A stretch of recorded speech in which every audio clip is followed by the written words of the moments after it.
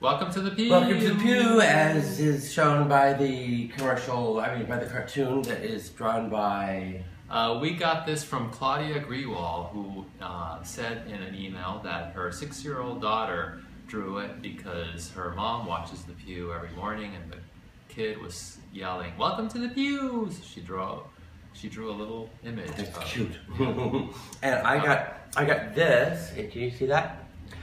Image from another Pewer, Kristen, and then there's the cartoon from yes. Daniel Field, who made us look like characters from The Walking Dead, I think. With a wide nose in my part. Actually, you look kind of handsome in this, I think. I still think I look like a zombie.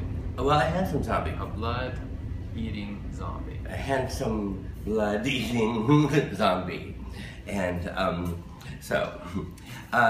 and from there, from speaking of handsome, blood-eating zombie, we were talking about Peter Gatien, the nightclub owner of Limelight and then subsequently Tunnel and Palladium and Club USA, and how he used to cheat his employees out of their salary through this very fiendish strategy that he used. And Michael's going to explain it.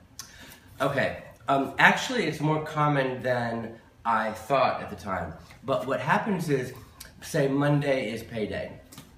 After about a month, Peter would come in and say, or issue a statement, and say, the accounting office is being redesigned, and payday is now Tuesday.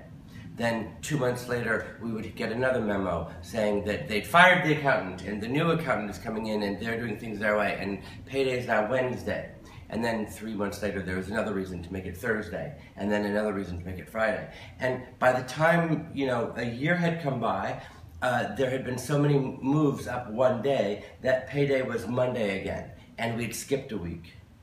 And so Peter saved, in effect... This millionaire club owner who raked in hundreds of thousands of dollars a night had to chintz his employees working for like $50 and $75 a night out of a week's salary. Oh, which is a lot of money. It was like $250,000.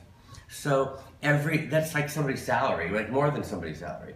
So every year, Peter could count on a windfall, say, of $250,000 at no expense to him.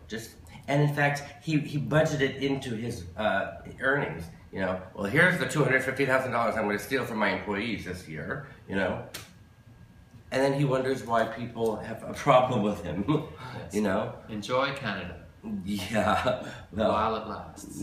Yeah. Well, he's not enjoying Canada, actually, you'll be happy to know. He's broke and going blind. Well, I think it's poetic justice that the person who was trying to cheat people out of their salaries should end up broke. It's karma. Some would say. We'll be right back. Bye. And now a word from our sponsor. Bow down to the party monster. Bow down to the party monster. Welcome back to the Pew.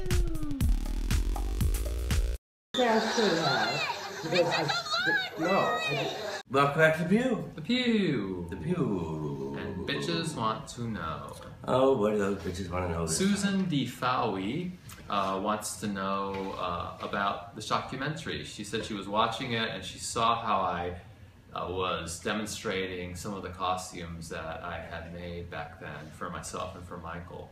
And she wants to know if I still have them. And the answer is yes. I do have a whole suitcase full of those costumes, including the costumes that I showed on the shockumentary.